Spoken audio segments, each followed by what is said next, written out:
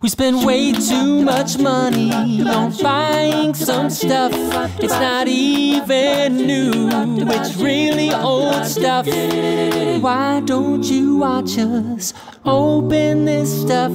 We'll be sad if this is just broken old stuff. Oh no.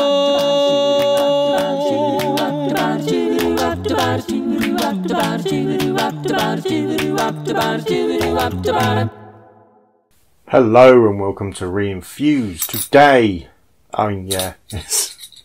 it's fairly obviously an unboxing. So, well, let's just get it open.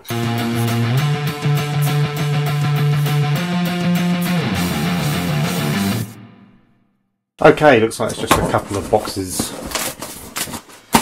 this time. Again, I've got no collection. Oh, slightly through there with the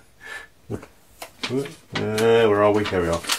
Slightly through the knife. I'm sure that's fine. Lots of bubble wrap in between. So, alright, let's quickly get this open. Okay, so this is the MZ Laser Battle Card Battle System. So this is another one of those kind of barcode battler style things, and because we'd even get this open. Oh, there we go.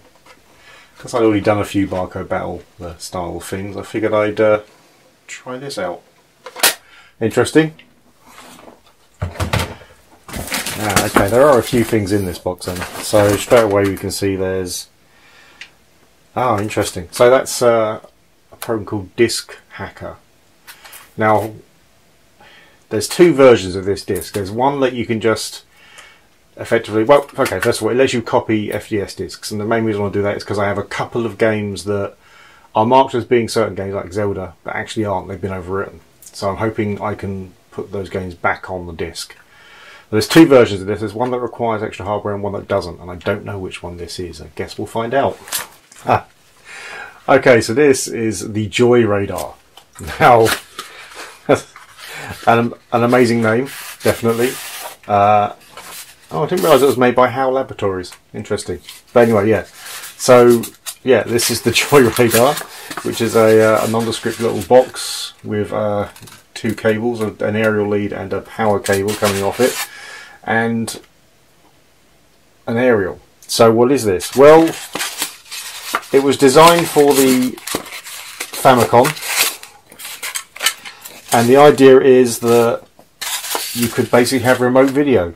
So it's effectively just an RF transmitter. It seemed like an interesting device. I thought I'd take a look. Alright, so we've got a bunch of Hue cards. Now there's quite a few duplicates here, but these were they were 97 pence, so I thought I may as well go for them. I've got that. That's Racing Damashi. I've got Motor Roder. I don't have that version of Final Lap. Yes, I do. It's just a really bad thing. But I don't have that version of F1 Dream. So there's, yeah, maybe one game I don't have in there. But, you know, 97 pence for 4 Hue cards. You can't really go wrong with that. I've got no idea if this works, but it's a PS Vita, which is marked as not working, but also marked as they didn't have a power supply to test it, which might be true. They've proven fairly reliable on the Japanese auction, so maybe. So this was £9.87. If it works, that's a bargain. If it doesn't work, well, it's spare parts at least, or maybe I can get it working. The buttons all feel pretty good. The joysticks are loose, so hey, let's be hopeful. Maybe it will. Do these just power up using... I've never owned a Vita. I've got a PSP, but never a Vita. Do these just power up using... No card, obviously. There's a few marks on it. Do they power up using micro USB? Because... Interesting. Anyway. So I think that's it. Yes, that's definitely it. A small haul with some interesting stuff. Just put the main interesting thing there. Well, no, that's not the main interesting thing. That's pretty interesting, and you know what? Other than the Hue cards, which, well, I love them. Everything was pretty interesting. Yeah. Well, thanks for watching. If you like the video, please hit like. If you really like the video, please subscribe and maybe tell some people about us. And if you didn't like the video or you have some comments to make, then please leave it in the messages below. See you next time.